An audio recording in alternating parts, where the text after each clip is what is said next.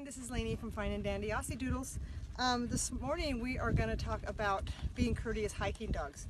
As you see, I don't have them on leash because I start early in the morning before there's a lot of people, and I let them kind of free roam, but they do stay on path. So we're going to kind of show you how they hike and also what they do when other hikers approach what I've trained them to do. So hang with us. Also, when they get ahead of me, I know everybody likes dogs on leash, but that's why I come out in the desert when we're alone. But when I'm going around a corner in a blind spot, I don't know if there's a hiker around the corner.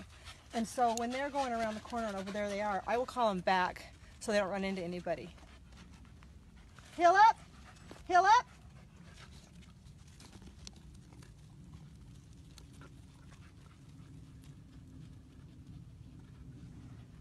Okay, and the other thing is, I do use a remote, but they're all sound activated. Originally when we started, it took about 3 days of vibration and sound, but they're all on a sound collar, so all I have to do is beep them. If they don't take my voice command, then they get a beep, which makes a sound, and they'll come back. This has a half-mile radius. I never let them go that far, but the sound, it does help, because sometimes if they're on track for a rabbit or something they really like, I can just sound activate them and they'll come right back.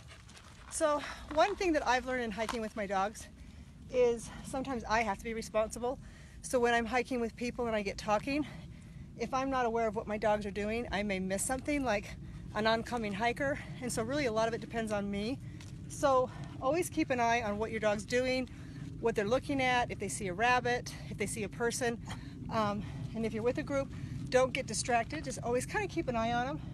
There's been a few times when I've been surprised by a hiker because I wasn't paying attention. So really it's on me, it's on the owner.